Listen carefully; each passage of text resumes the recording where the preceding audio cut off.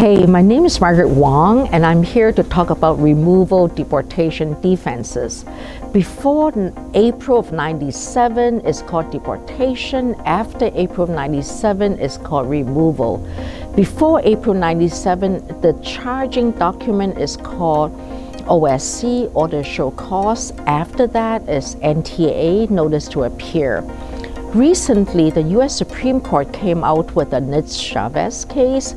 Basically, it's as long as your NTA have no date and time, you could actually file termination and file for the 42B, which is a non-LPR cancellation for removal.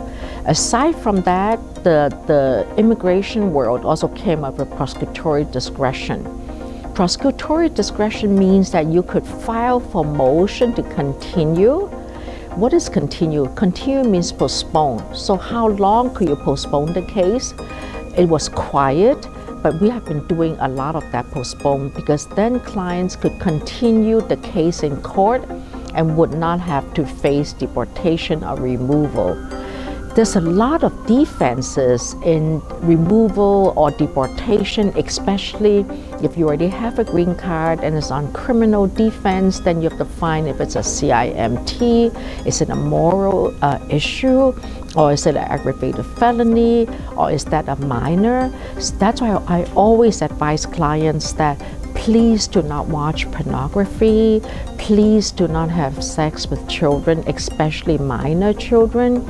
A lot of us people from overseas, we didn't know it's illegal to go to someone's house and maybe pay for prostitution, because in a lot of countries it's legal to have prostitutes or be a prostitute or have sex with a prostitute. In America, it's not legal.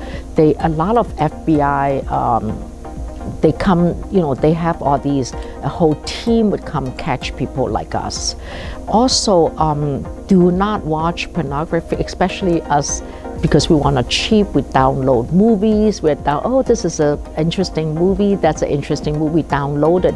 We did not know it's really a lot of sexual scenes with minors or stolen products. And now the FBI may come to your home and say you're not supposed to be watching those movies.